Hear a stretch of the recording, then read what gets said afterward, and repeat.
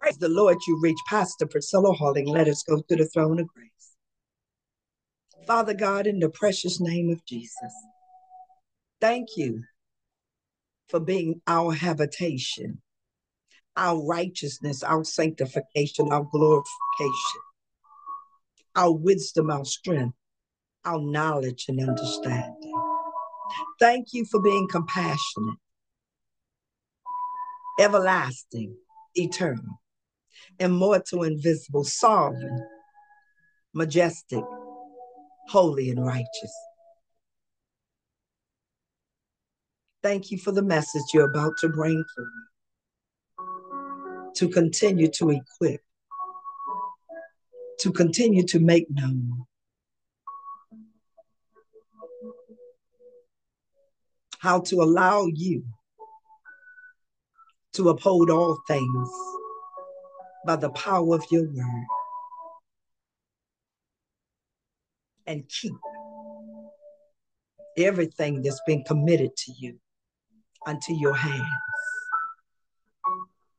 Let your face shine upon your people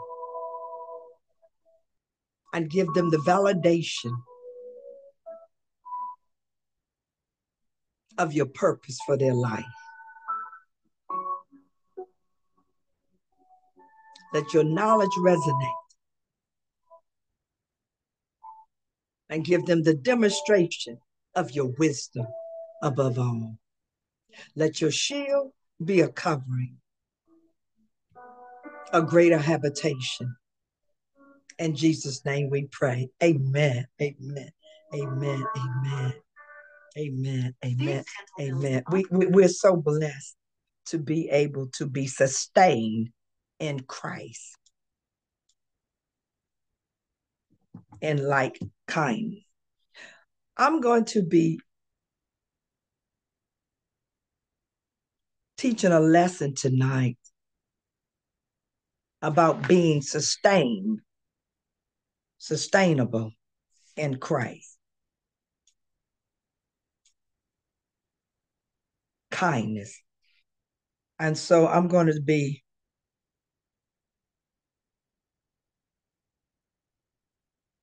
bringing about what God said about being sustainable in Him.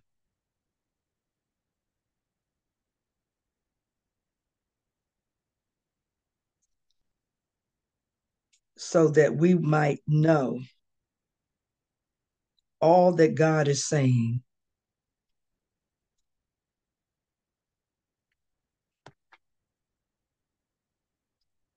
towards bringing completion. I using a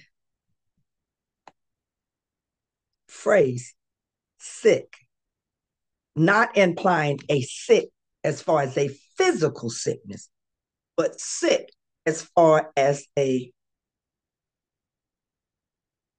short term for sustainable in Christ's kindness.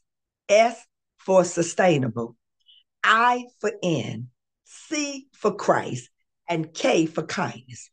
Not sick for sickness, sick meaning sustainable in Christ's kindness.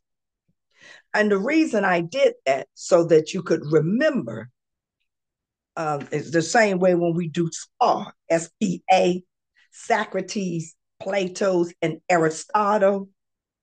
They are memory words that will trigger memory when you hear them, so that you could always understand the order in which something is being established for learning. I can't think of the proper name that you would call it at this point, but nevertheless, that's why I chose that particular passage. Sustainable in Christ's kindness. There are many verses in the Bible that emphasizes the importance of kindness. That's why I called it sustainable in Christ's kindness. Because we have so many trials and tribulations and provocations and irritation and strife and contention that tries to take the people of God out of God's kindness. And we have many scripture that tells us the importance of kindness, that lets us know that anything that is important to God, there is an influence, spiritual, ungodly spiritual, and fleshly, that tries to draw you out of the perfect will, what is pleasing and acceptable unto God. Micah 6:8 says, He hath shown thee, O man, what is good, and what doeth the Lord require of thee, but to do justly, and to love mercy, and to walk humbly with thy God. This verse highlights mercy or kindness as something the Lord requires alongside justice and humility. It is God's desire that we understand what the importance of kindness is all about. Ephesians 4:32, and be ye kind one to another, tender-hearted, forgiving one another, even as God for Christ's sake hath forgiven you. Here, kindness is linked to forgiveness, showing the Lord's desire for his people to reflect his love and grace. Proverbs 19:17, he hath pity upon the poor, lendeth unto the Lord, and that which he hath given will he pay again. There are times when you might have kindness shown towards someone who may have been less fortunate. They may have felt on hard times.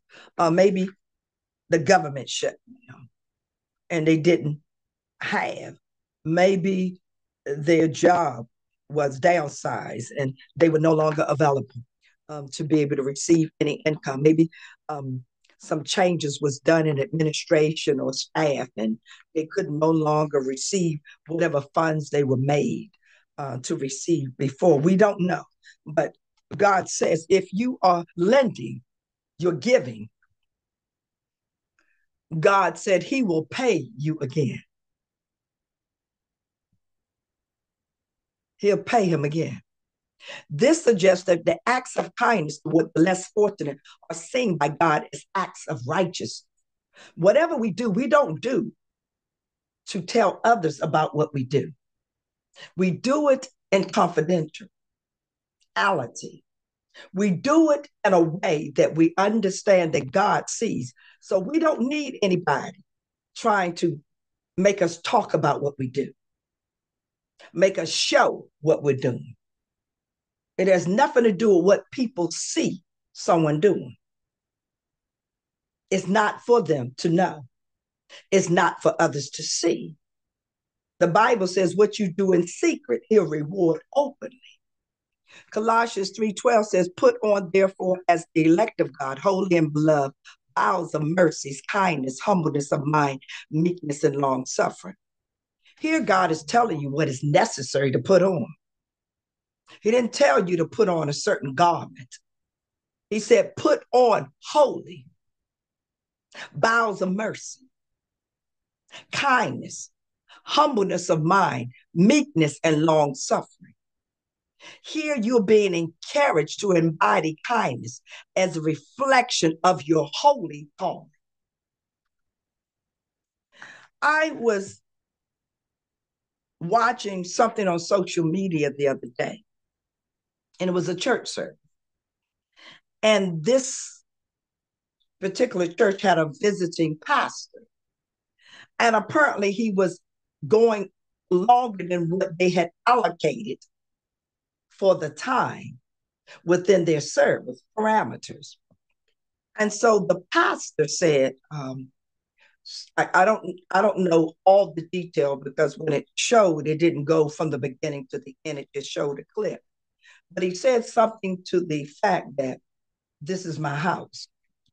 And I ask you to stop service. And the visiting pastor had such a vulgar mouth, he began to use profanity. And he was saying that there's so many souls here and that he's doing the Lord's work. Well, as the pastor of the church kept saying things to him, the visiting pastor was so ungodly, unkind. The pastor was speaking very nicely to him in a kind manner, letting him know, he need to move the service on for whatever reason. And the visiting pastor was very rebellious, very vulgar in his language. There's a way that we could communicate with one another, even when we do not agree, in kindness. Because the Bible says we ought to, and Colossians 3:12, we ought to put on bowels of mercies, kindness, humbleness of mind, meekness, and long suffering. And if we're going to be followers of Christ, as we say we are, if we're going to be holy in our calling, holy, and being a believer, holy, and being a follower, we're going to have to know what is important that God tells us to put on. The same way he says, put on the armor of God. Here he's saying, put on as the elect of God, holy and beloved, bowels of mercy, kindness, humbleness of mind, meekness, and long suffering. We are to show kindness. That's a virtue. That's highly valued by God. And all the attributes, communicable attributes that are highly valued by God, the adversary and flesh comes up against it. We ought to be followers, living our daily life in kindness. Kindness is not a weakness. Kindness is a strength. It takes more strength to be kind to someone who is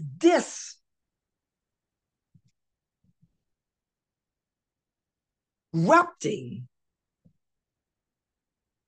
a place of unity, using vulgar language. Mind you, this is a clergy, a visiting pastor, cursing, vulgarity at another pastor while he's in a church service ministering before people, talking about the Lord and how he is in the righteousness of God to be able to save souls. You saw the disunity in the spirit between what he spoke, the words that he used. They were not godly words. The Bible says we should not have any corrupt communication to proceed out of our mouth. He talks about that type of language. We should not. He said, how can you be cursing and praising me out of the same mouth? No one can bridle the tongue but the Holy Spirit, that lets you know he definitely was not in the spirit of Christ. He lacked kindness. He lacked self-control. He lacked wisdom. He lacked holiness and godliness. No matter what outward acts he was trying to portray, as laying on hands or praying for people or ministering to them as they come to the altar. And he had his staff to come to the altar. It was the character in which he projected at the pastor that was set in that place. There's a time and place to handle your disagreement. And so when I saw that, I was brought to remembrance how God can sustain all in Christ through his kindness. Sometimes we can be provoked. And that pastor responded back to him in a very Christ-like way. He didn't yell and scream and use profanity, but he spoke in authority. He said, here's your belongings. Please be careful. Don't fall or stumble as you leave out. He said, this is my house, and I'm asking you to please end this service. But the visiting pastor was very ungodly and unprofessional. And his mouth was very foul and vile. And he certainly did not have self-control, even if he was claiming that he was more concerned about souls. If you're concerned about souls, you're also going to be abiding in the Spirit of Christ, so that when you speak, you're not conducting yourself as worldliness, because we're in the world, but we're not of the world. And he spoke of the world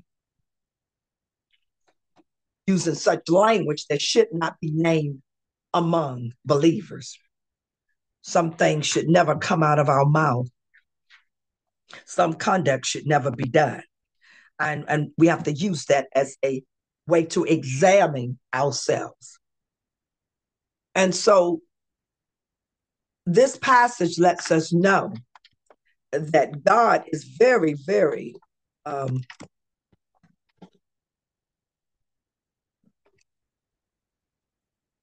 concerned about how we treat one another, and making sure that we understand the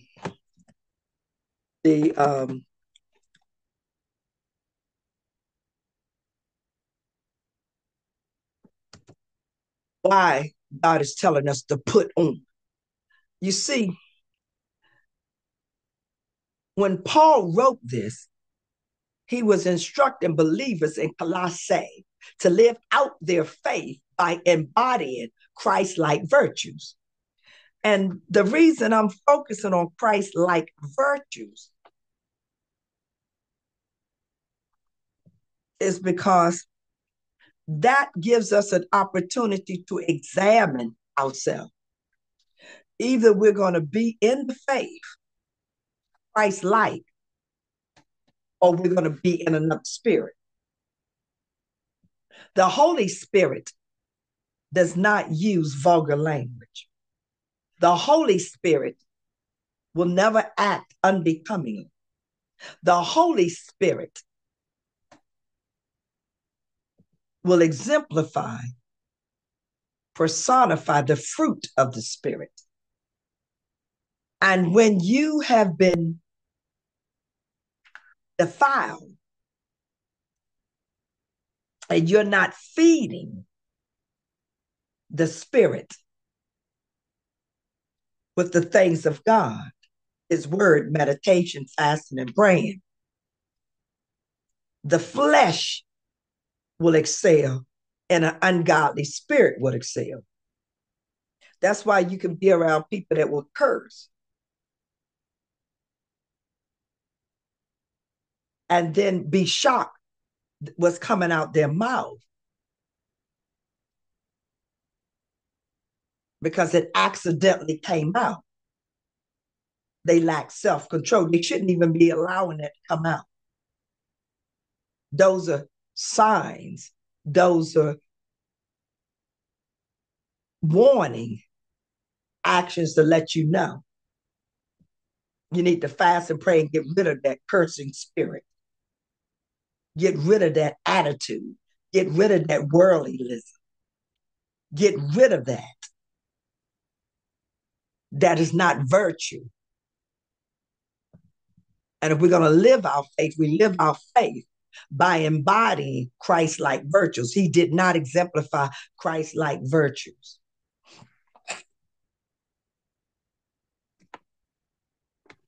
Put on, therefore. This imagery suggests clothing oneself with these virtues. Just as clothing is visible, these qualities should be evident in a believer's life. It implies an intentional and active choice to adopt these attitudes. Now, that person had on clergy attire. And I don't know the sermon. It didn't show the sermon. And I don't know how many people was at the altar, didn't show all the altar and all the altar workers, but apparently he was still ministering at the altar. And if you're ministering at the altar and you're ministering before God, you should be ministering in the Spirit of God. And so the Spirit of God is not going to use vulgarity. The Spirit of God is not going to conduct itself unbecomingly. And so his actions were not in alignment with Christ-like virtues. So he had a form of godliness that appeared on the outer, but the inner showed the lack of connection, the lack of unity, the lack of submission to the Holy Spirit. That's why it's so important that while we want to have proper clothing attire on, what sets us apart is not really our clothing attire, because many can put on clergy clothes. What sets us aside is our Christ-like virtues through the impartation of the Holy Spirit. Now, we should look different in our clothing when we have Christ-like virtues. As women and men, our attire should be appropriate because we're in the world and not of the world, so we should not be reflecting worldliness. But we ought to be in agreement, not just with our outer representation, but our inner manifestation.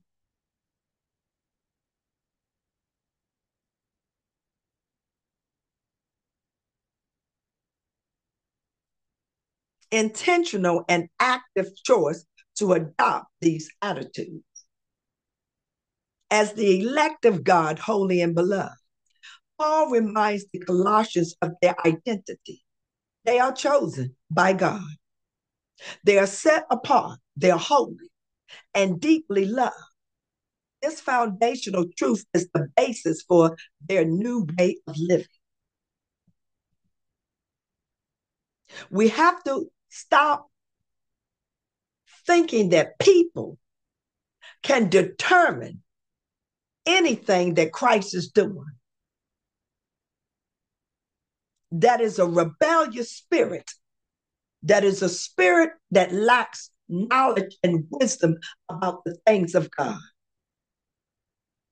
If we're in the world, God can shield, close off a lot of things from the outer of the world element.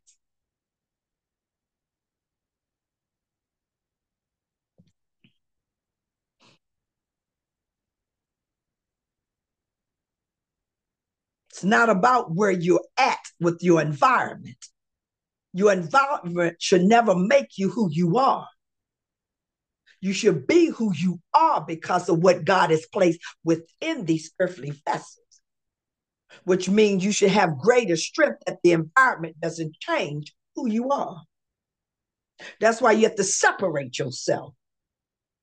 Now, you can separate yourself while you're still in the environment. You separate yourself by your mind, what you allow to control your mind. You separate yourself by your actions, what you allow your actions to reflect. You separate yourself from your influences. And we must remember, many of God's people were in captivity, but that never changed their dedication, their faithfulness, their prayer life, nor their obedience unto a holy and righteous God.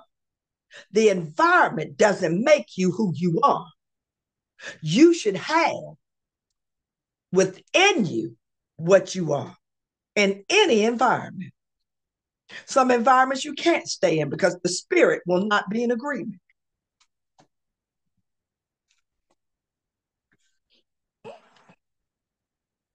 That's why you can't allow everything to just enter into your spirit. Vulgarity. You can't look at everything. Ungodliness in the movements, in the visualization. We must have Christ-like virtues. We must be sustainable in Christ's kindness through his Holy Spirit. So when I use the acronym, and that's all that is just an acronym of sick, I'm not talking about a sickness.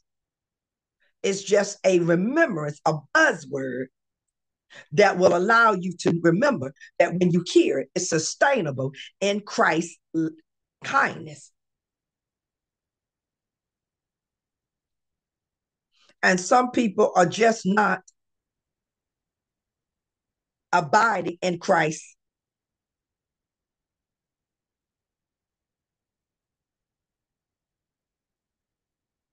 kindness. They're not abiding in godly wisdom. They're not making good judgment. They're not using wisdom for their decision.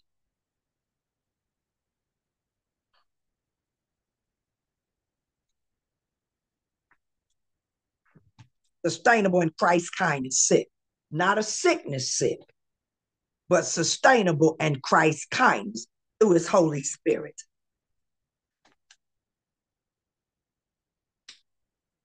As the elect of God, holy and beloved, Paul reminds the Colossians of their identity. They are chosen by God, set apart, holy, and deeply loved.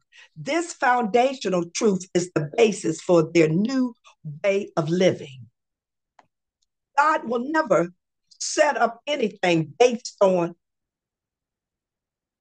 a particular person like we do with boys and girls. God is not doing that division. Man and women, God is not doing that type of division. God is dividing by the virtues that we hold as Christians. He establishes based on his will for particular areas that he's manifesting himself to accomplish certain things. So when God said that we are to put on Christ-like virtues, that we are to be set apart, the foundational truth is the basis for our way of living. Bowels of mercy. That's our emotions. That's the seat of our emotions. Compassion. It calls for a deep, heartfelt mercy and empathy towards others.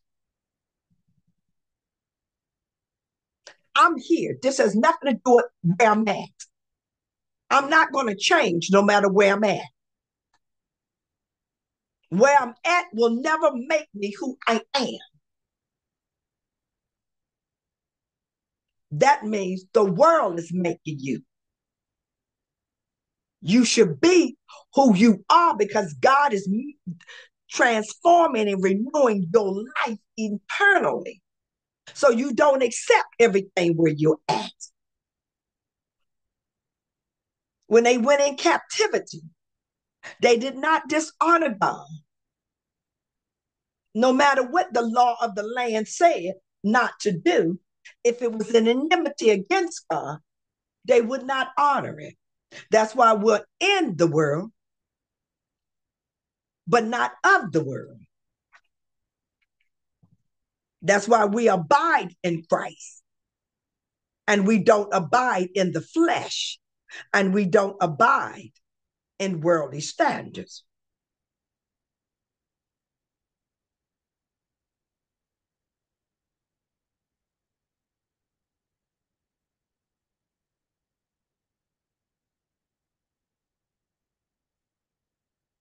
A preposition in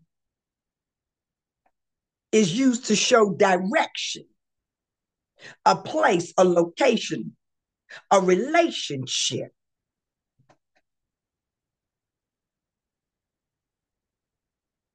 We're in this world that God created the world, but we're not of it, which means the influences of this world should not change who we are in a relationship with. So our environment should not change who we're in a relationship with. God can cover. He can put a shield. He can put a door right where you're in that place at. You don't have to leave. He just put a door around where certain things can't come nigh you. It cannot change you. It cannot defile you. It gives you the inner strength to endure long suffering. It gives you the inner strength to still have Christ-like virtues, kindness, but in truth. The spirit of truth in power to combat unrighteousness, to combat ungodliness. Kindness, a considerate attitude, gentle. That's the fruit of the spirit, reflecting God's own kindness towards humanity. Humbleness of mind. True humility involves valuing others above oneself and recognizing one's dependence on God. We don't have time to get into who's higher than who's better than who has more than who. We're in the world, but we're not of the world, so we don't evaluate one another by worldly standards. We evaluate it by Christ-like virtues. It's communicable attributes that determine our alignment with the yoking of our association, our fellowship, our relationship, because we're in Him, in Christ. And so there's self-control, there's goodness, there's gentleness, there's love, there's joy, there's peace, there's long-suffering. Those are the fruit of the Spirit, communicable attributes that establishes our character, that establishes our identity, that sets us apart from the world. That's why we are to put on. See, when God says put on, He's telling you, just like clothing attire is visible, you have to have some Christ-like virtues that are visible. You can perpetrate in front of many people, but the reality of what you are is going to come out during trials and tribulations. The reality of what you are will come out in disagreements, strife, and contention. The reality of what you are will often flow when you lack self-control. And God is establishing and doing all of this. I'm not trying to be liked by people. I'm not trying to be picked and selected by people. I'm not passing out a resume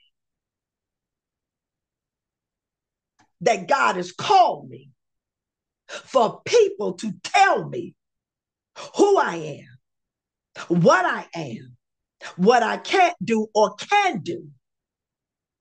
That's reserved for God and God alone. He writes my resume. He signs off on it and approves my calling. I'm not concerned about humanity. They can't make this final determination. And anyone who's wise in Christ, with the virtues of Christ, would not even be engaging in this folly of abyss with no resolution. constantly changing, wavering between opinions, unstable in all its ways that God is not even engaging in.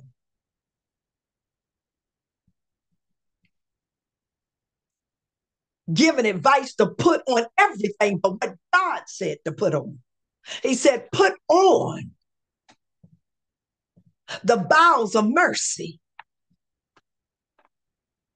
kindness, humbleness of mind, meekness, and long suffering. He didn't tell you to put on humanity's choices of their personal agenda. We don't identify ourselves that way. We're known by the fruit that we bear. We're known by who we obey.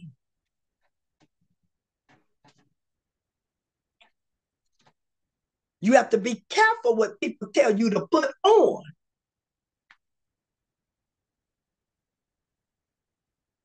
And you have to attire yourself with things that God says. Put on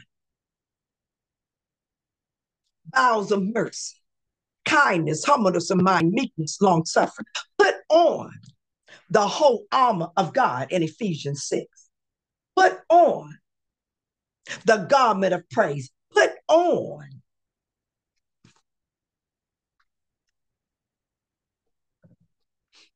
the doctrine of God. We want to put on everything except what is given by God spiritually to protect you. What is beneficial by God to give you wisdom and knowledge. What is necessary from God to protect you. We want to obey everything and everyone but God. And we have to be careful because of the warfare that will so easily beset many.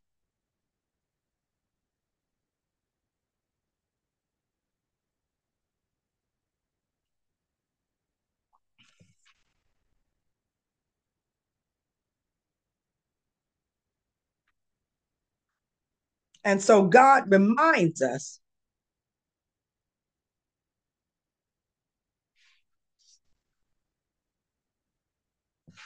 the necessity of obeying God. That's why we have to rebuke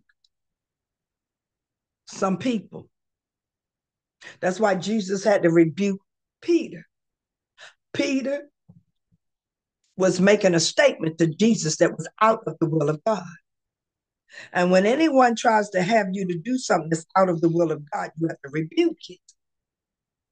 Our colors, whether we drive it, wear it, live in a room, have it on a carpet, have it on our shoes, our hands, our hair, whatever people are into, we're not of the world.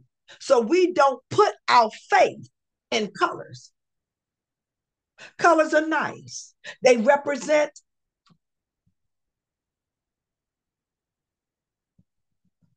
differences.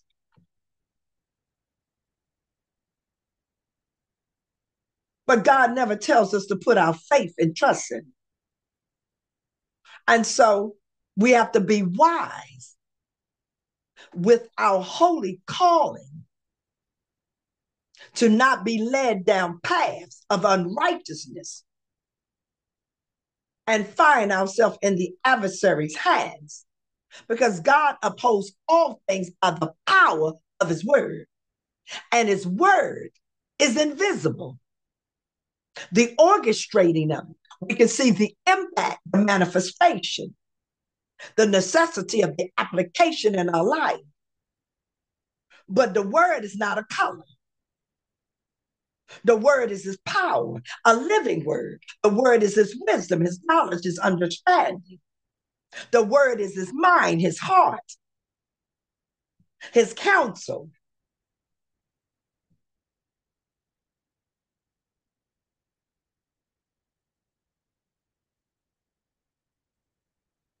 Tells us to abide in his word, to put on the garment of praise, Isaiah 61:3, to put on the doctrine of God, Titus 2:10, to put on the bowels of mercy, kindness, humbleness of mind, meekness, and long suffering, Colossians 3:12. He's to put on the whole armor of God, Ephesians 6. He's telling us that it's necessary that we may be able to withstand the wiles of the adversary. Now, we can take humanity's wisdom and dishonor God, or we can take God's wisdom and withstand the wiles of the devil.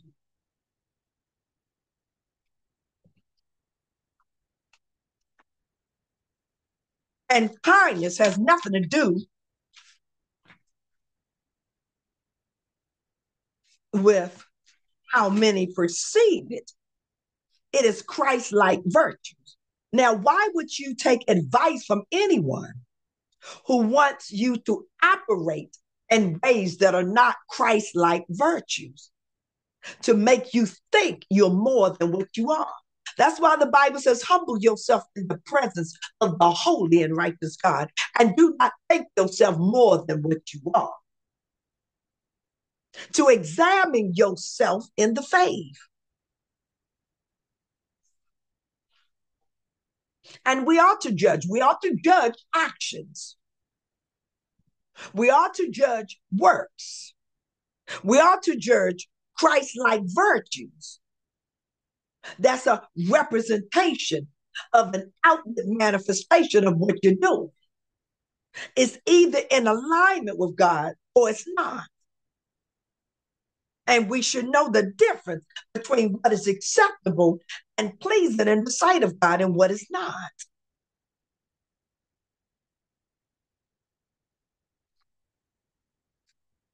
And we don't become what is not becoming of Christ.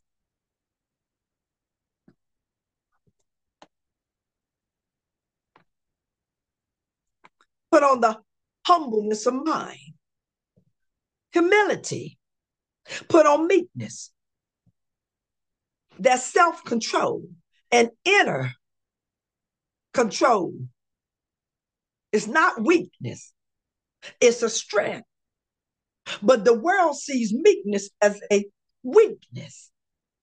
That's the paradox of what we put on as Christian followers of Christ, as God's wisdom that are spiritual, that has greater manifestation than anything humanity can create or purchase.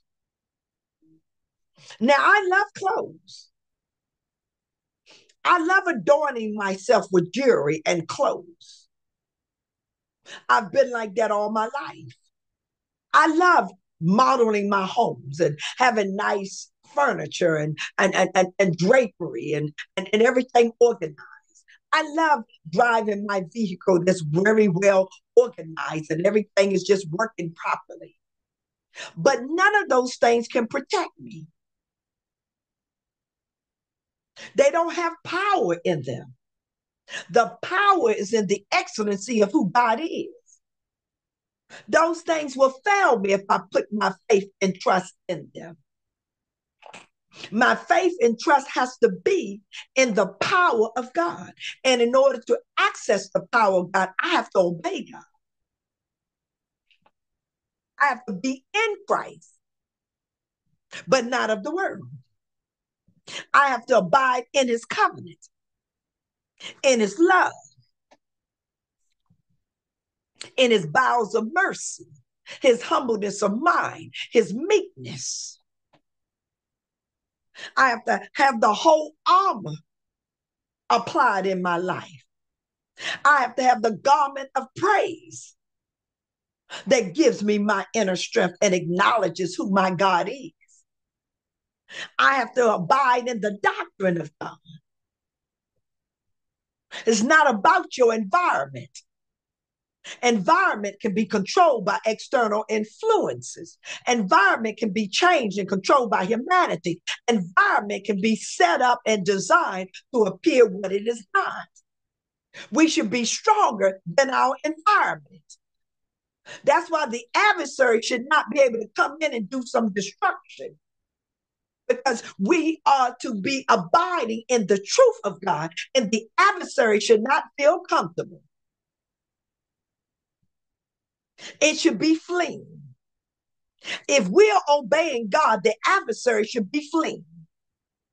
It can come and try to hang out with you, but there'll be no agreement. It can come and try to influence you, but there'll be no following. It can come and try to deceive you, but it will not be victorious. It can come and try to change you, but there will be no transformation. Only through Christ Jesus.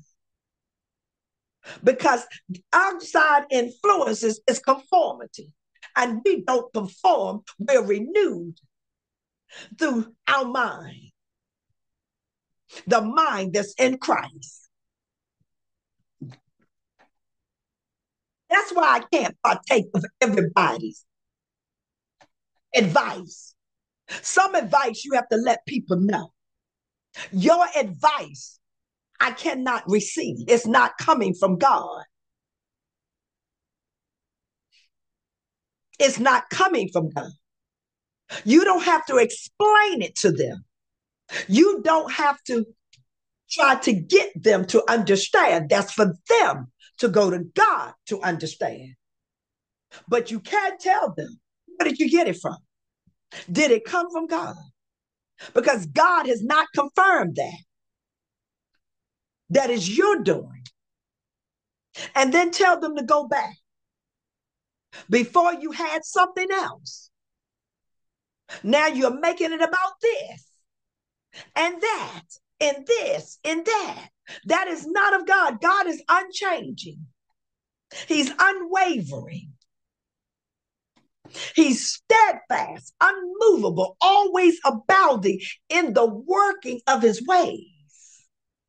And God will never have anyone to speak into your life that he doesn't confirm. That's why Adam and Eve was never to listen to Satan, because God spoke into Adam's and Eve's life and told them no.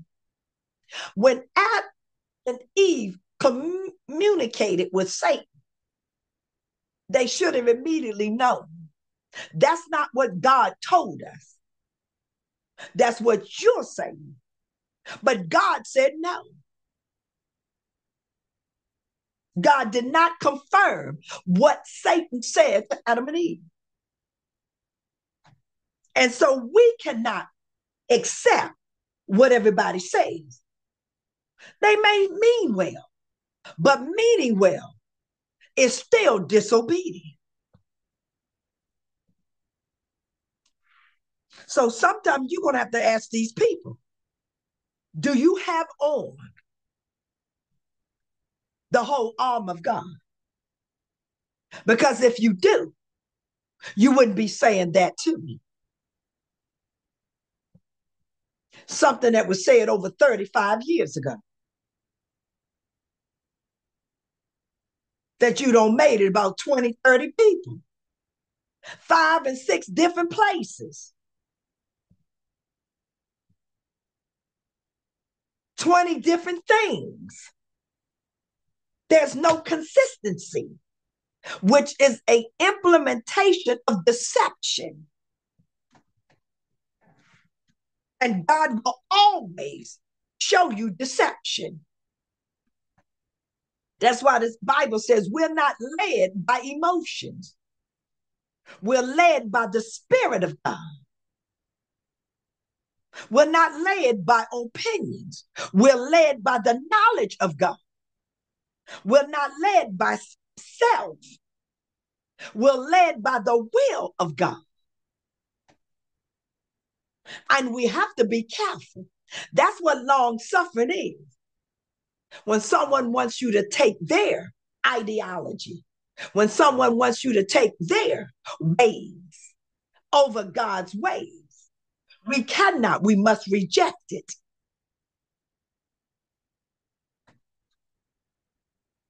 And put on the whole arm of God, and put on the doctrine of God, and put on the garment of praise, and put on bowels of mercy, humbleness of mind, meekness, and long suffering, and kindness. We can say it in a very nice way.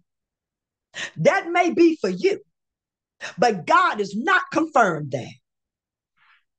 And I cannot receive what God has not authorized for me to receive in my life. My faith is not in the wisdom of humanity, but it's in the wisdom of God.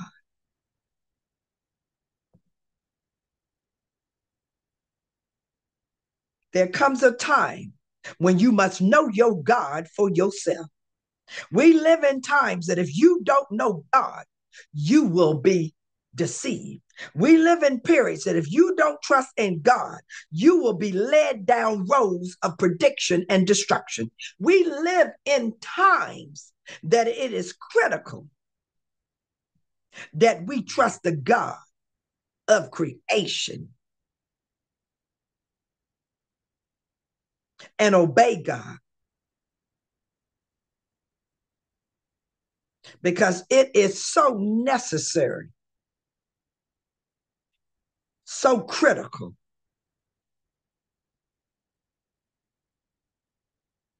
to obey God.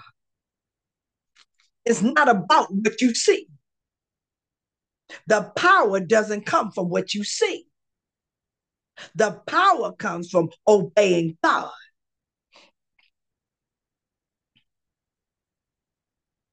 The power comes from allowing God to manifest his wisdom in our lives.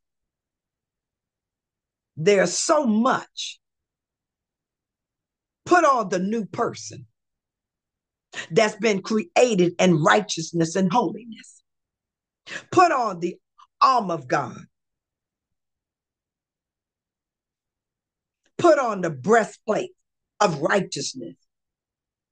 Ephesians 4:24, Ephesians 6:11, Ephesians 6:14.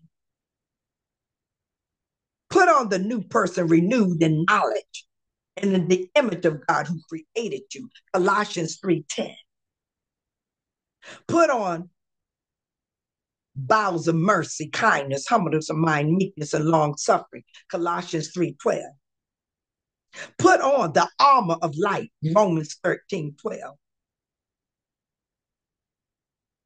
Put on the Lord Jesus Christ. Romans 13:14. Put on the breastplate of faith and love, and the helmet and hope of your salvation. 1 Thessalonians 5:8. Put on Christ. Galatians 3:27.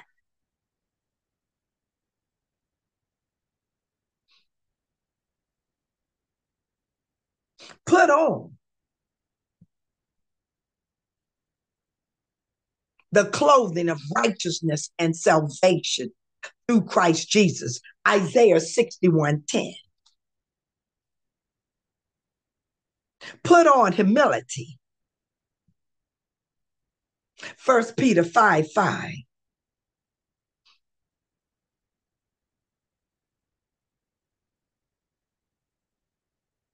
God gave us so many examples of what to put on. And we cannot let our fleshly desires and understanding focus on what has no power, that cannot sustain, is unsustainable towards Christ virtues, Christ-like virtues.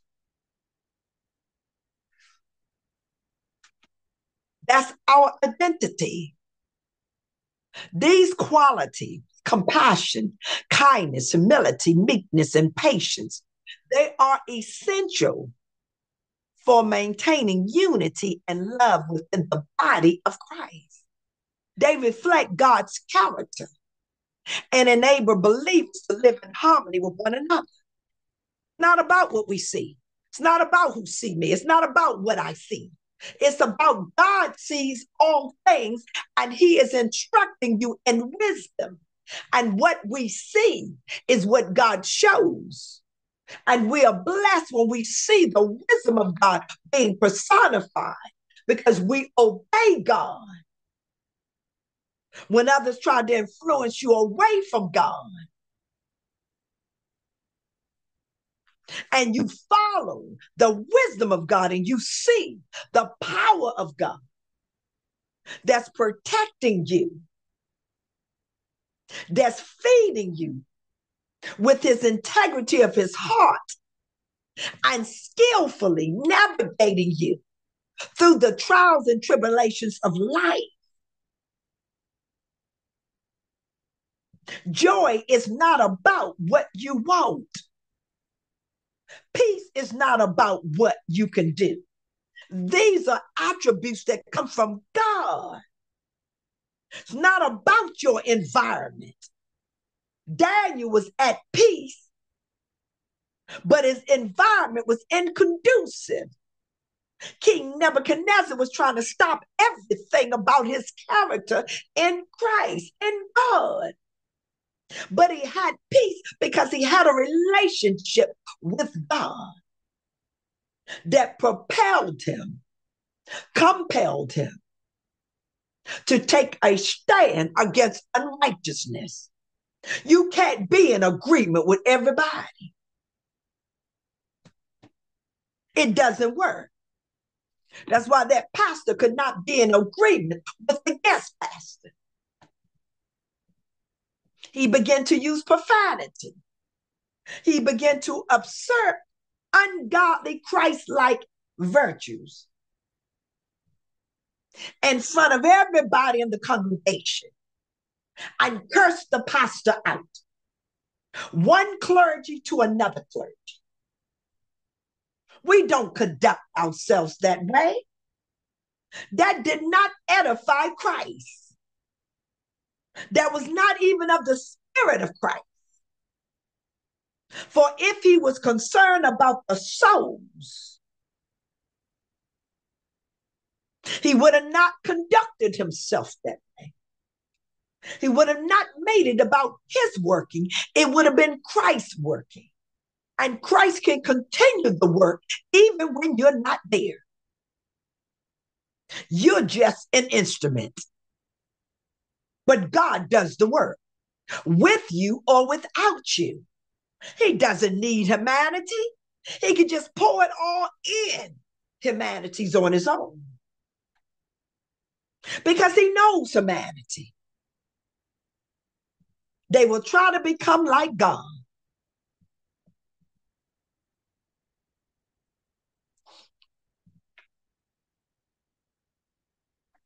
That's why we don't focus in the conformity of the world. I don't need to see you. If I need to see you to receive anything that God never said I need to see you to receive, that's folly.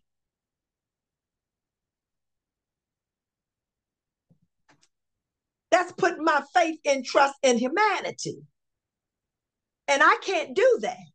My life is too important.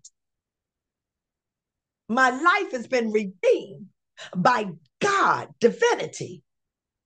And I will never put humanity over divinity.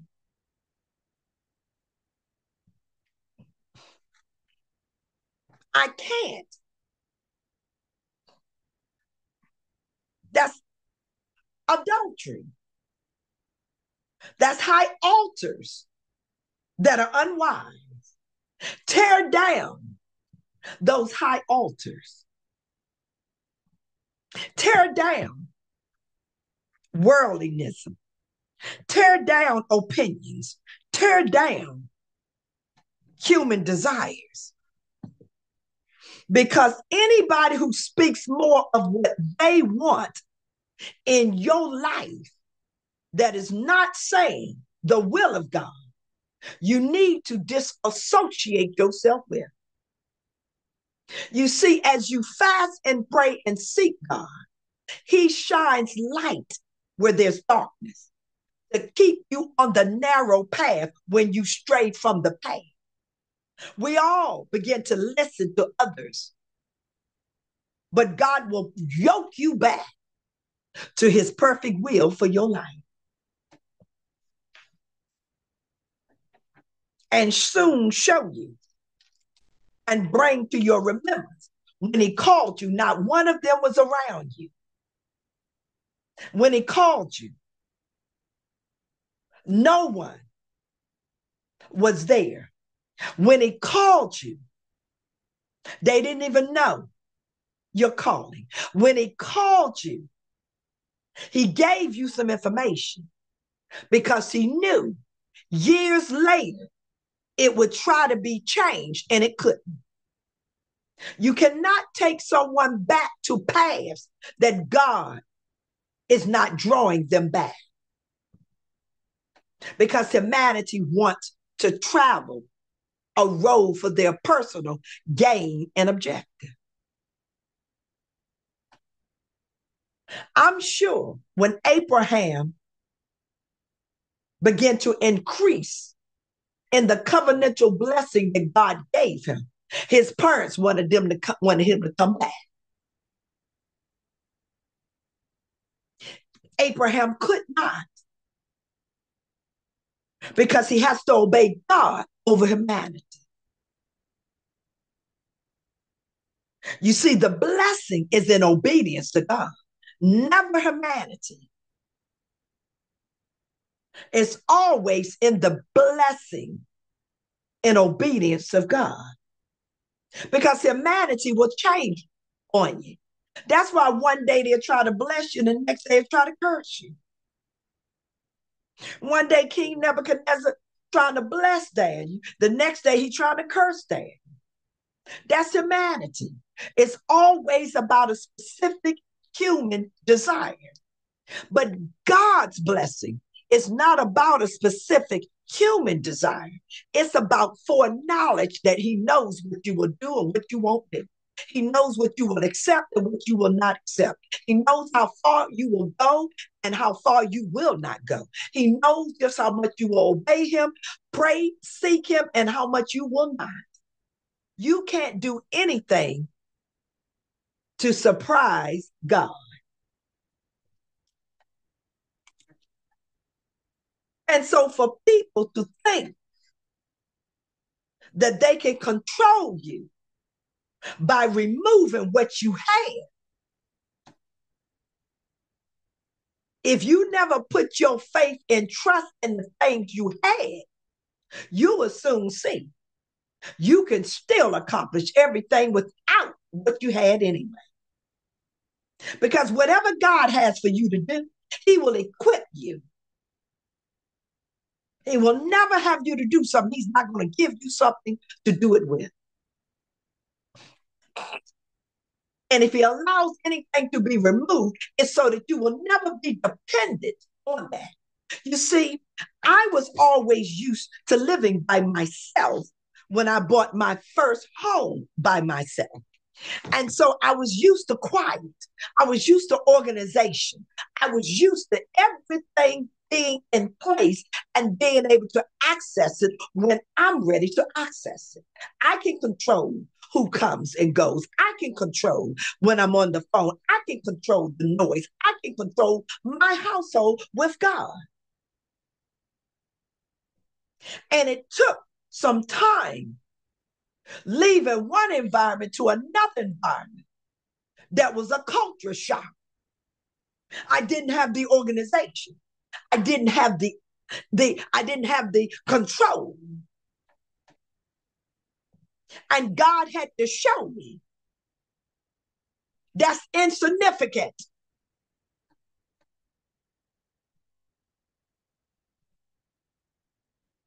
And you learn how to push through it. And as you push through it, everything that you first had to come up against gets behind you, Satan. because you push through it. It's now behind you. It's no longer a hindrance. It's no longer a stronghold, an entanglement. It's no longer a device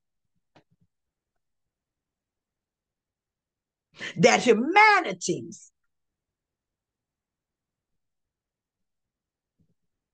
the counsel of the Lord comes in and standeth forever. You learn how to push through. That's why I can do all these sermons. I can do this in my home, in the quiet of my office while I'm working, studying. It wasn't about going out to preach anywhere.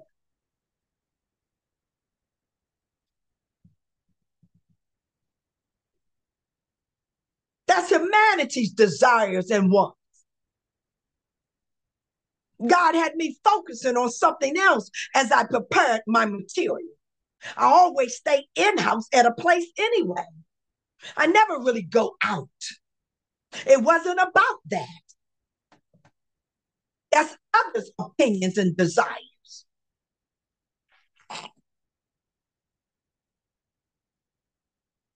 And so I continued to do the discipline that God had placed within me.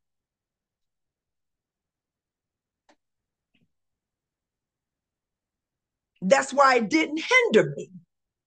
I had to learn to push through it, put it behind me. When you push through, you put it behind you. Get thee behind me, Satan. You put it behind you. And I had many obstacles because everybody wanted it to be what they wanted it to be to benefit them.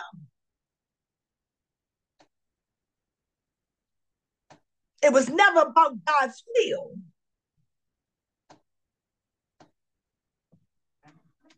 And so God had to push it behind.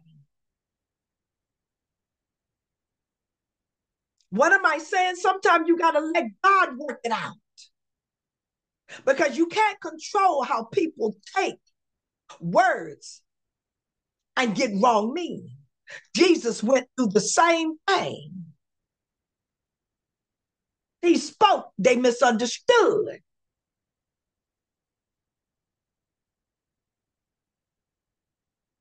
Because they had already devised in their heart what they wanted it to mean. And until God changes the mind and the heart, they'll have no agreement and unity. And so you have to push through and put it behind me. Many things are behind me. I'm not looking back. It's behind me. I don't have time to look back. I have to put those things behind me and continue forward. So it's no longer a hindrance. When I go to look for things I had and I don't have, it doesn't hinder me. It doesn't upset me. I just go to God and He deposits it within me. He takes me another way to show me many different diversifications of what He could do. That He has unlimited resources and no one can stop His purpose and plan for my life. I can't talk about your life. I don't know your purpose. I know that all purposes for creation is to have Christ-like virtues, but I don't know your specific purpose. So I can determine whether or not you have Christ-like purposes by whether or not you try to put your purpose on my life. That God isn't confirming. That's what you say. Where did you get it from? Because if God said it, He's going to confirm it. You will be a confirmation, not a stumbling block. You see, The adversary was a stumbling block to Adam and Eve, not a confirmation. He was against the will and knowledge of God that God had already told Adam and Eve. That's why we have to be so careful, because it can be so subtle. It doesn't have to be intentional deception.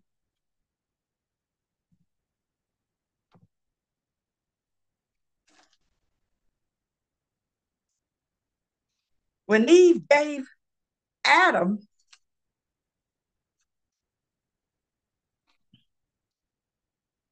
from that tree, there wasn't intentional deception. She was sharing what she had, but it was wrong because she was told not to. Everything is not intentional. It could be a desire to care, to share, but it's wrong. It could be you think it's the right way to go, but it was wrong. You wanted to accept that. And because you want to accept that, then accept it. But you cannot force what you accept on me, because we're all held accountable unto God individually.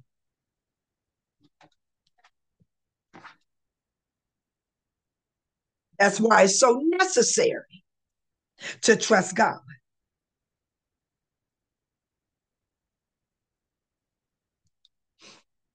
That's what gives you peace and joy.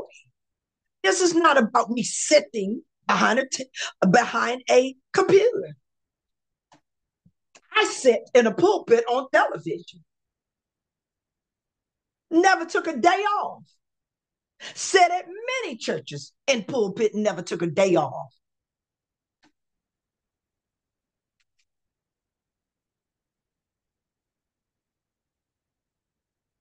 That's why it's important to follow God's path and not somebody's path because they want a career and they have selfish motives to accomplish what they desire that has nothing to do with my individual purpose.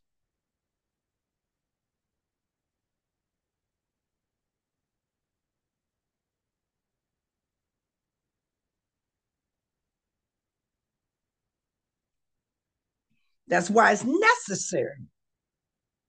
I can't get into what you do. I don't know what you're doing. That's between you and God. I don't get in it. And we have to be careful about getting into others' actions. I don't get in. You cannot listen to everybody that tells you. You better ask them individually and ask God and get a connection.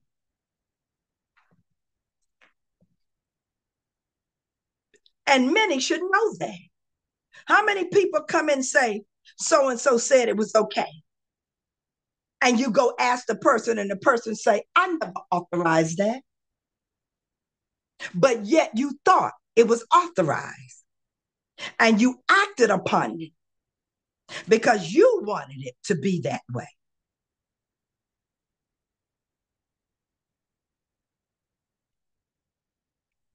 That's why I don't get into people's personal things. You have to answer yourself to God.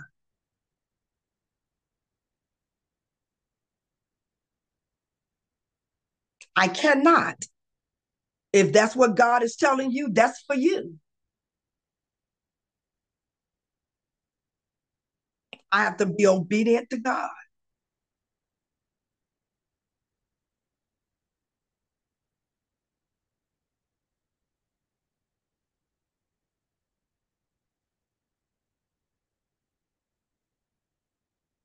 And that's why it's so necessary to obey God. We see in scripture the necessity of every individual one obeying God.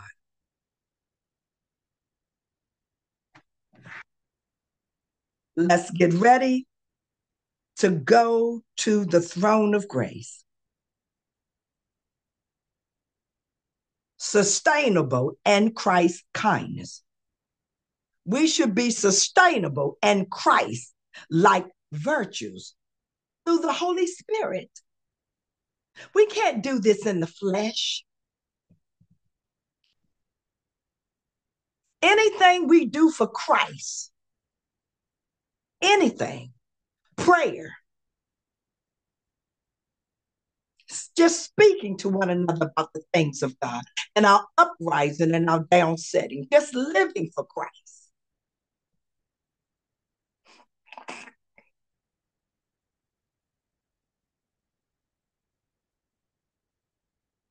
Should be in the excellency of who he is.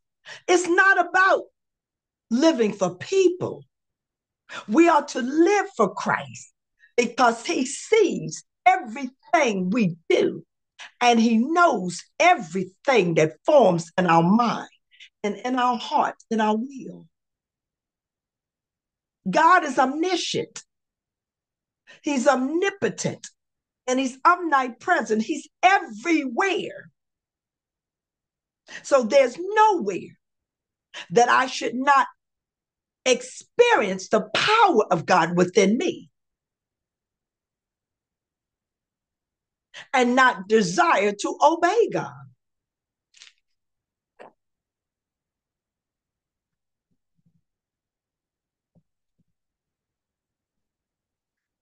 And you can't worry about what people say. Sometimes they should keep their mouth closed. They don't have Christ-like virtues. And they speak to intimidate with no truth. I'm not doing this for people. Where did you get that from? God did not give me that responsibility. I did not make an agreement with people or anyone who can stand before God and say it was agreed that that's what I'm doing.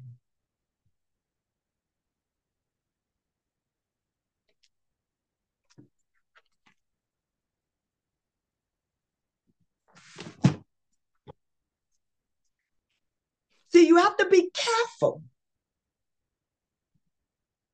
about falling into deception, of disillusion, of other people's agendas.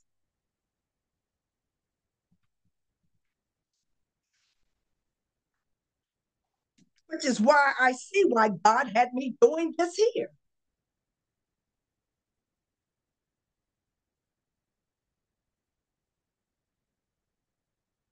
Minding my own business with God. I don't need your permission to do what I'm doing. I don't need your validation, your authorization.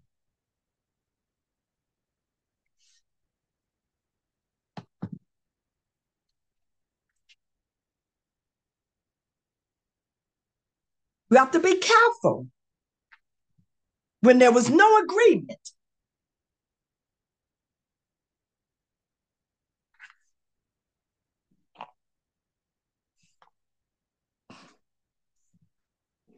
and you just accept someone's statement that was never in alignment with the truth. You better know the person's character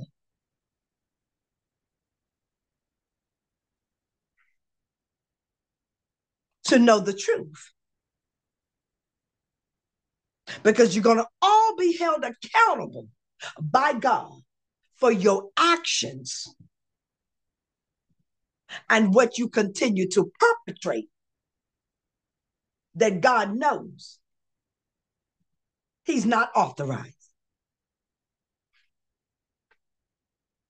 Sustainable and Christ-like virtues. Sustainable in Christ's kindness. Fit not in a sickness.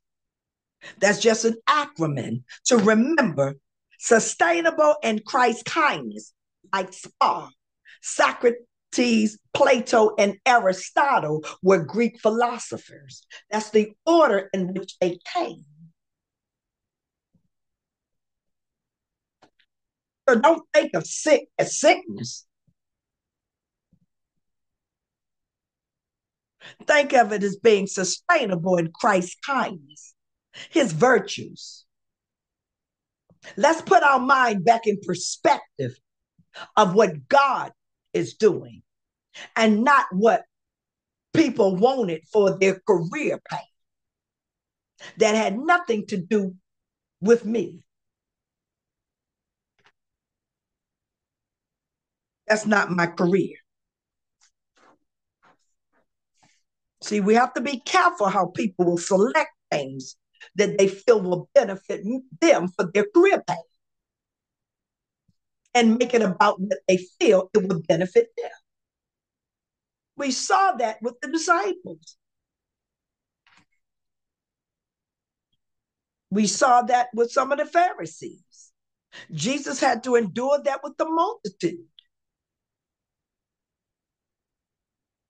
And so we have to deal with it by allowing it to be placed back in God's hands. And we stay faithful to what God is telling you to do.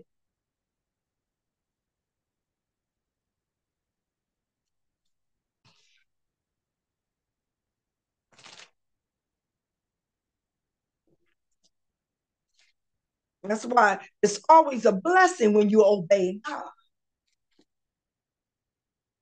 Because the blessing that you receive is inward, that God keeps pouring into you. Because if you're faithful over few things, he makes you ruler over many things, much information, much confirmation, much practical application and foresight on how the adversary can come in and breed deception. And it's so subtle that people won't even know it. They think they're right in their own sight. And you can't tell them nothing. Jesus tried to tell them they wouldn't receive it because they were not seeking the Father. They were seeking their own will. And until you seek him, some things God will never tell you. So when I wanted to know, I sought him and asked. And he told me. That's not something to be concerned about. Don't even worry about that. I didn't tell you and I didn't confirm. That's a past. That someone thought they could recreate. And you cannot be God and try to recreate anything.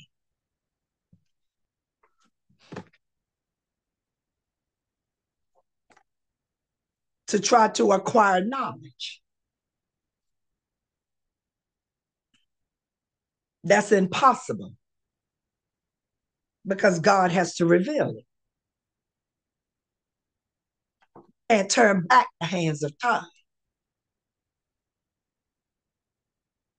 There will never be another yesterday, November the 10th, 2024. So it's impossible because you're not God to be able to turn back the hands of time. That's why people have to be careful what they become connected to that wastes your time. Time is a valuable commodity. And Satan is a time waster. And by the time most people figure out they're wasting their time with Satan, and that they'll never get that time back, they're usually too far gone. Because they won't take the time to go through the throne of grace. Something that's made available for you. That God will show you and give you the wisdom.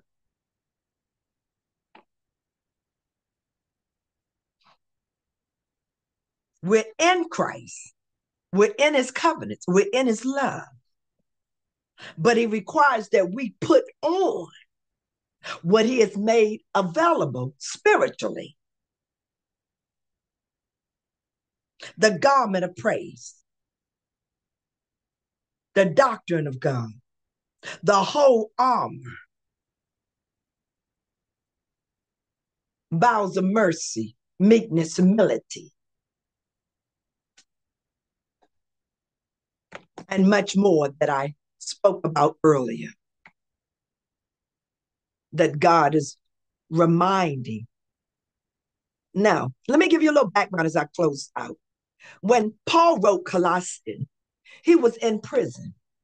So you see, while he was incarcerated, contained in walls, he was not conformed. His mind was renewed by the Spirit of Christ. So he was able to continue to speak the spiritual knowledge and wisdom that God had given him. Your environment does not stop God from communicating with you. Your environment does not stop God from working out a situation. God can get anything to you no matter where you're at. It's how you go after seeking God. You can sit back and murmur and complain, or you can go to the throne of grace and be able to obtain all that you have need of and receive it from God. Now, the Bible says that Colossians was facing many challenges from false teaching. There was a mixture of Jewish legalism and Gnostic philosophy. And these teachings were threatening to divert the believers from the centrality of Christ. They were adding Christ plus this, Christ plus that. But it's Christ and Christ alone that gives us the virtues of his likeness being made into his image through his spirit. So Paul emphasized Christ's supremacy and his sufficiency.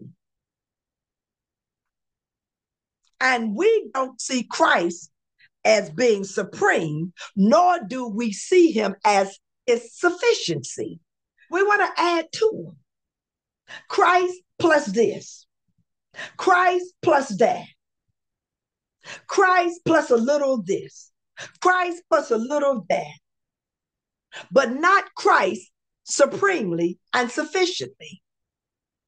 So Paul urges believers to live according to their new identity in him. Our identity is in Christ, not Christ plus humanity's likes and dislikes, not Christ plus humanity's opinions nor their will. Our identity has been established in Christ. So Colossians 3 focuses on practical instructions for Christian living, contrasting the old life, which was marked by disobedience, rebellion, lack of knowledge and wisdom and understanding, with the new life in Christ. So then verses 12 through 17 outline the virtues in Colossians 1 that characterizes this new life. It reflects the believer's transformation through Christ.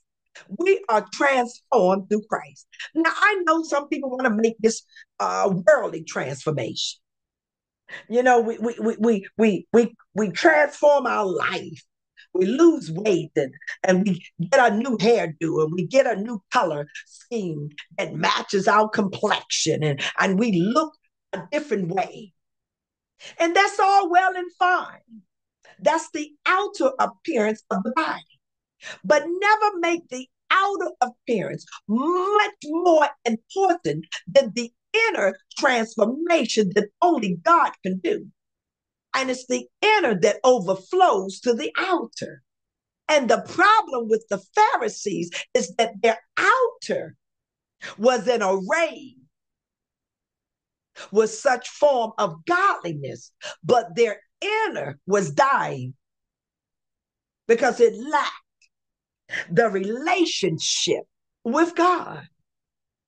They had a form of godliness, but they had not the intimacy with God to even know the things of God that they could have received.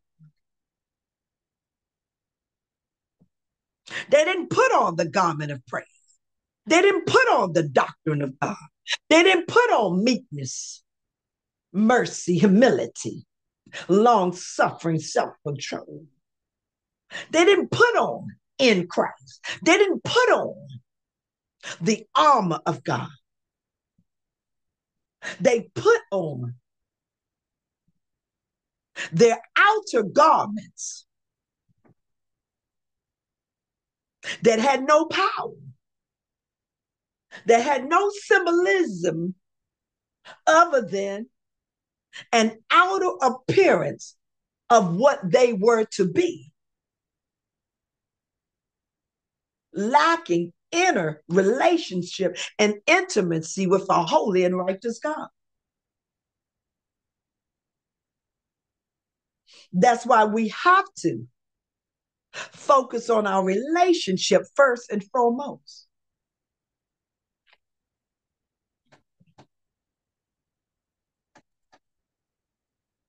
Because nothing we put on the outer is going to give you the power.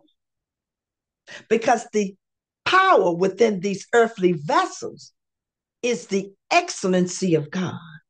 And if you have the excellency of God within you, it's going to be reflected outwardly. And it will show what it's made about during trials and tribulations. You won't be able to stop it. No matter what humanity does, no matter what ungodly principalities and powers do, you might hinder temporarily, but you'll never stop it. Impossible. We saw how it was delayed for the angel to get to pass, but it came. So we do know delay can happen, but you cannot stop the will of God.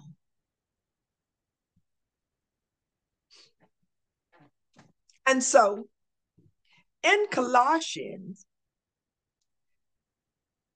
it called believers to actively adopt values and virtues to align with your identity in Christ. Compassion, kindness, humility, meekness, patience. God's character. We are to reflect God's character. We are to reflect God's character. I don't know a lot of things that people are into. I try not to indulge in it. I'm just not. I'm not one that tries to be popular. I'm not one that tries to be famous. I'm not one that tries to be seen. I'm not one that tries to be an attention getter. I focus on God seeing, God declaring, God making known, God establishing what he's pleased with according to what I do and what I say. I'm more concerned about honoring God above all.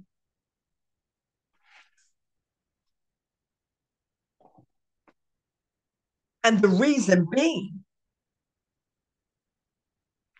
is because God has always been faithful. He changes not. That's why I haven't changed what I normally do.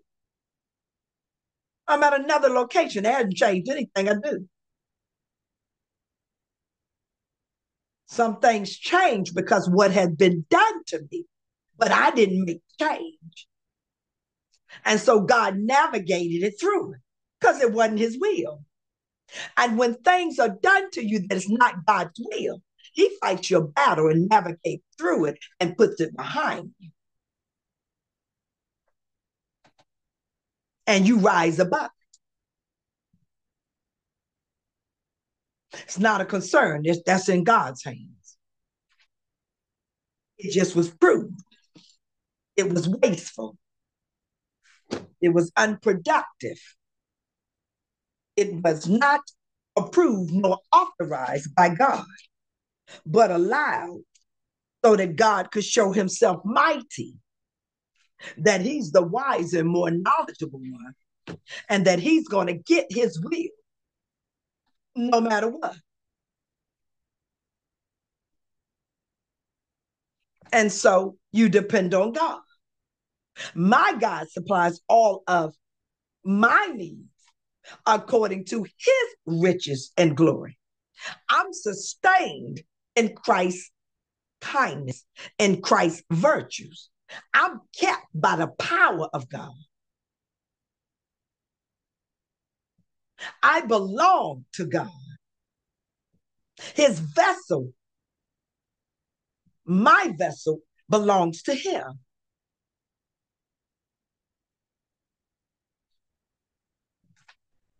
My desire is to be pleasing and acceptable in his sight.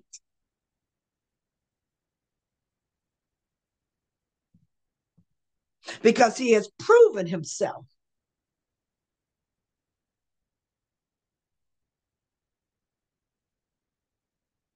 Manifested his power, revealed his knowledge, wisdom, and understanding, and has given me the ability to push through.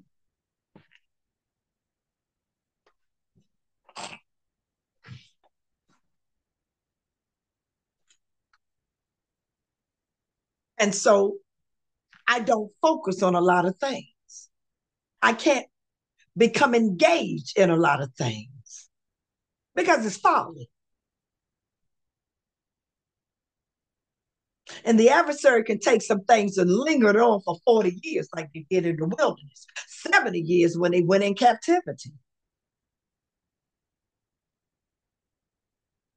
And you have to know the workings of God.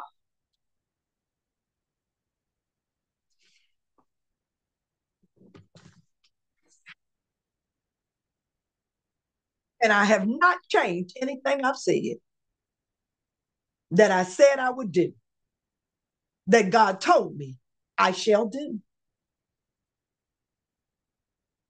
He just didn't say how.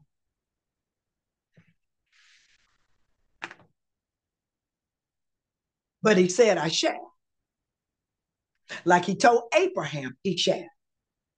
Like he told Sarah, he shall. Like he told Hezekiah, he shall. Like he told Jeremiah, he shall. Like he told Isaiah, he shall. Like he told Ezekiel, I shall.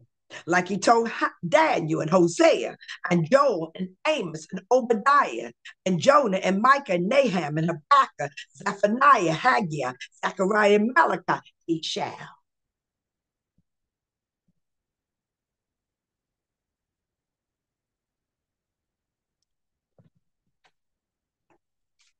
Like he told Paul, John, Matthew, he shall.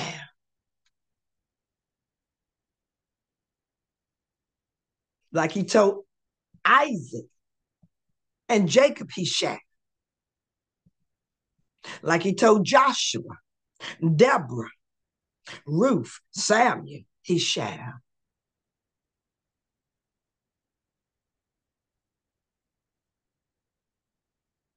Because whatever God says, it shall come to pass.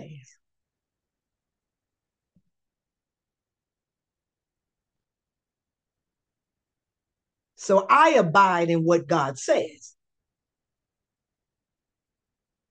not humanity.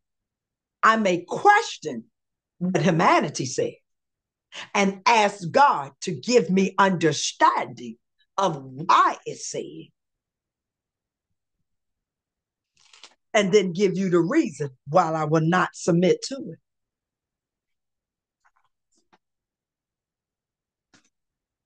Because some things are established for different purposes than God.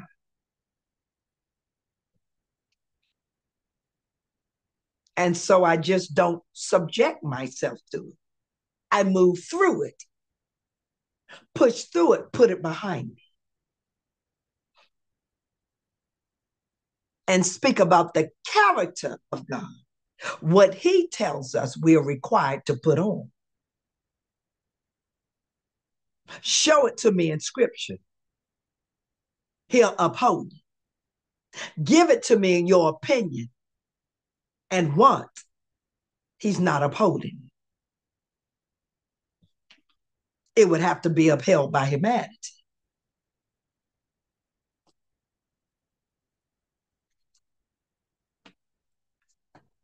So if you want to go back and talk about the past, a journey, then you can show that revelation. But you cannot make that substantiate. That's the past.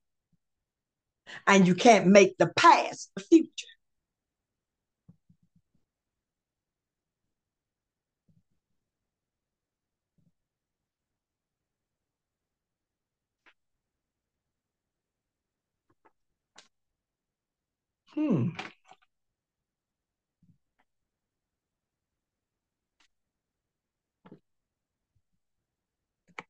So we see what God has brought to manifestation.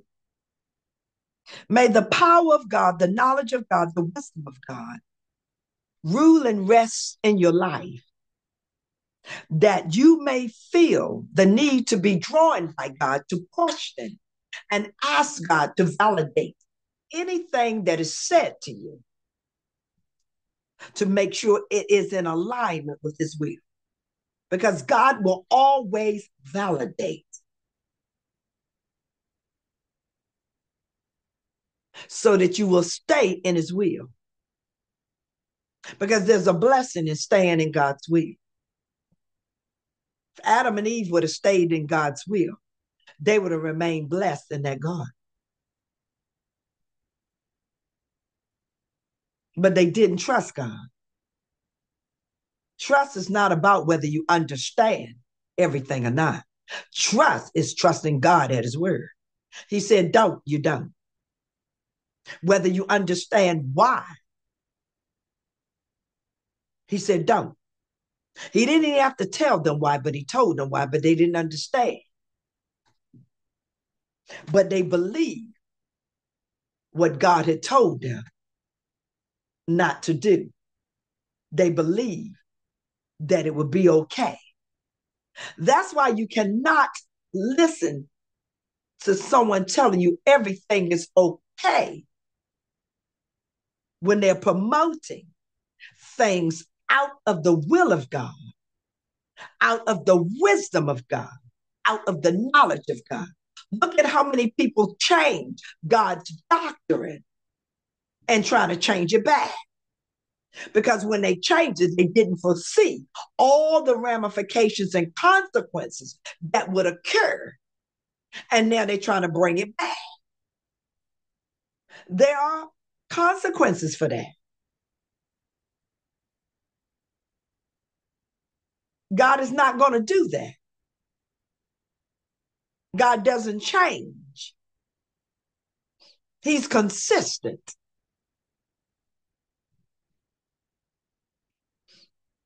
Humanity will, to adapt to their understanding. And quite often, whenever you change something that God has put in place as a protection mechanism, as a wisdom mechanism, you'll have to go back to its original intention. Once you change it, you'll see it was deception. And you have to return back to its original intention. And that's why many should learn today. Don't ever accept a change in God's will. If he said it, that's what he meant. If he established it, that's what he's desired.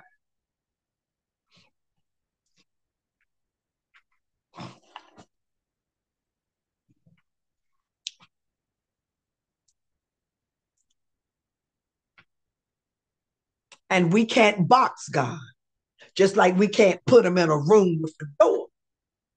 That's folly. We can't box him into our ideology. God is God.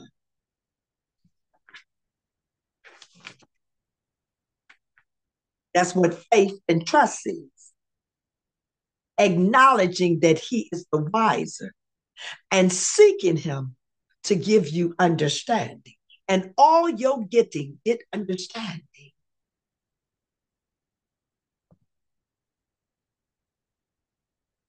The gifts has nothing to do with a location. You could be in the same place and operate in a multiplicity of gifts. You could be in the same place and have Christ-like virtues. That doesn't change. And we have limitation in our mind that we can set it and orchestrate it at different locations. And God doesn't operate that way. He's omnipresent.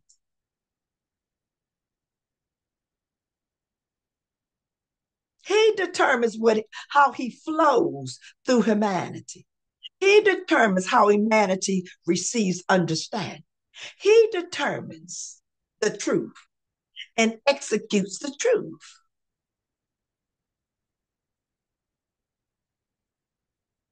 That makes us sustainable in Christ-like virtues. We can be sustainable in Christ-like virtues if we desire to be maintained in Christ-like virtues. Because we're kept by him, not by our human strength, not by people. God don't have people based on worldly standards. He has people based on his standards. And we have to be careful how that can quite often be defined. His kingdom is the wiser towards life.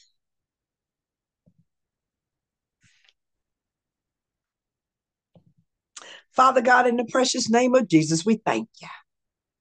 Thank you for the impartation of this message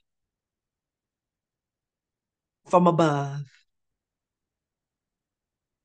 that gives all the knowledge to trust God beyond understanding. Peter didn't understand, but he had to trust God. Paul didn't understand, but he had to trust God. Abraham didn't understand, but he had to trust God. Mary and Joseph didn't understand. John the Baptist didn't understand. Martha didn't understand. Mary didn't understand. Lazarus didn't understand. Many didn't understand. Naomi didn't understand. But they all had to trust God to receive understanding. And so, Father, we pray that you will implement understanding, that you will move over your people's lives and have them to seek you for understanding and not just accept everything that's being said and done,